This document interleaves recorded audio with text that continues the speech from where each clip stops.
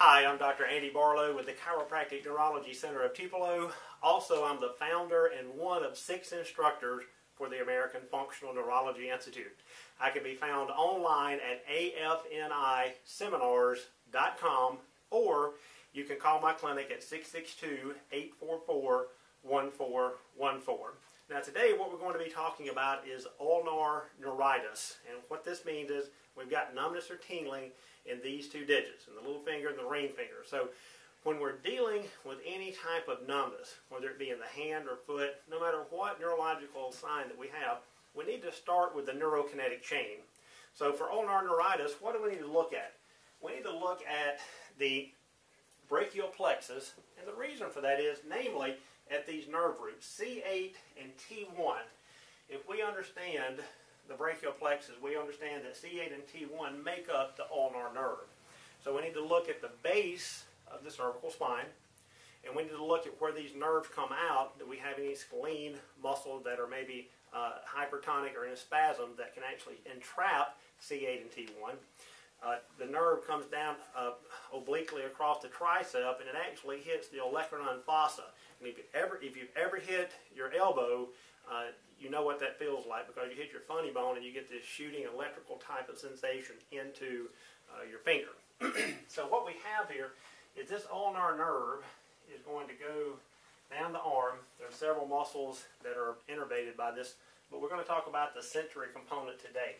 If we look at the hand, if we're looking at our hand like this, once we get into the hand, we have our hand in this situation, in this position here, palms up, and the ulnar nerve, actually, when we're standing in anatomical position, the ulnar nerve innervates the median part of the ring finger and the entire little finger. Now what we can do here is we can actually do a digit span test. This is a functional neurological test that we can do to see how well this ulnar nerve is functioning. We can actually have a patient close their eyes, and we can do different tests on the fingers, and we can come over to the ulnar nerve and we can say, tell me how many fingers are between the fingers I'm touching. Because if we have any type of deinnervation in these nerves that go to the ulnar nerve, once you get to this ulnar nerve distribution, they're not going to be able to tell you how many fingers are there, how many fingers are between the fingers that we're touching. So what we would need to do to correct this problem, we know the symptom is here, but we have to look at this entire neurokinetic chain starting at C8 and T1. Is the ulnar nerve damaged? Do we have something wrong with the olecranon fossa? Do we need to shoot the laser at the olecranon fossa? Do we need to shoot the laser on the medial aspect of the hand? Do we need to shoot, the forearm and into the hand? Also, we need to look at the metabolic aspect of care. The very, very minimum that we need to look at is, does this person have a blood sugar problem? Are they type 2 diabetic? Also, we need to look at inflammation. Inflammation destroys these nerves. Also, we need to look at, does a patient have anemia? Because the 2 things that we need to make these nerves function properly is fuel and activation, and that comes from our blood sugar and oxygen. So we really need to look at glucose and oxygen. Also, we need to look at inflammation. So the next thing that we're going to talk about is we're going to go in and we're going to do the M6 laser. We're going to show you how would we set the laser up on the neck and on the arm and the hand, and then how do we distract this neck to get the pressure off the nerves in the neck if we have stenosis in the cervical spine. So we'll go and we'll show you how the laser works. Alright, and we're back. This is the M6 laser. This is a 25-watt class 4 laser that is unassisted therapy. And yes, you heard that right. It's a class 4 laser that is unassisted therapy. This has 25 programs in here.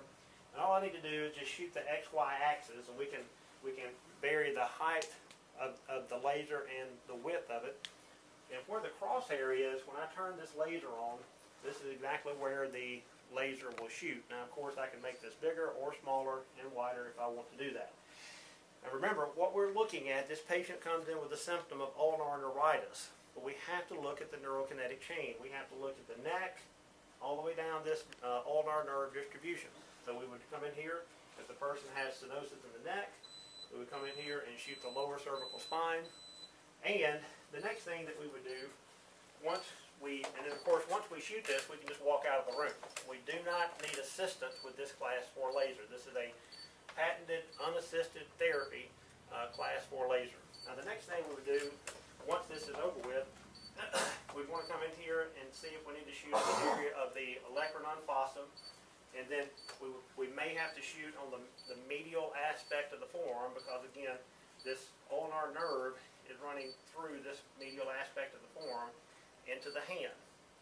So when we're doing this exam on a patient, again, I cannot stress enough, we need to take x-rays of the cervical spine. We need to look at the cervical spine. Do we have stenosis here? Do we need to shoot in here where the brachial plexus are? We may have some problems with the spleen muscles. We may have some problems with the medial aspect of the arm, and we may have to shoot the medial aspect of the hand. So what we're going to do next is we're going to go in and show you how do we distract this neck and take the pressure off these nerves at its origin. We're going to use the head, neck, and shoulder machine, and that's exactly where we're headed to next.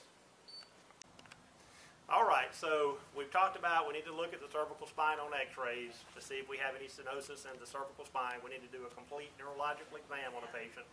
We may have to shoot the laser in the cervical spine, spleen muscles, the medial aspect of the hand, and the ring finger. Now we have Forrest here, and he's on our head, neck, and shoulder machine. And what we're going to do here is we're going to distract the neck. We'll hold it for 15 seconds and then let off. Hold for 15 seconds and let off. And we also have the peripheral neuropathy rehab therapy. This is a therapy, it's not a TENS unit, it's actually a therapy that stimulates the nerves in the hands at 7.83 hertz. And you can actually find this piece of equipment on rebuildermedical.com. So I'm Dr. Andy Barlow. I'm a board certified chiropractic neurologist. I hope you learned something today, whether you're a doctor or a patient, that you learned something about ulnar neuritis and how we can actually help patients that are suffering from ulnar neuritis. If you have any questions, you can call me at 662-844-1414, and thank you very much.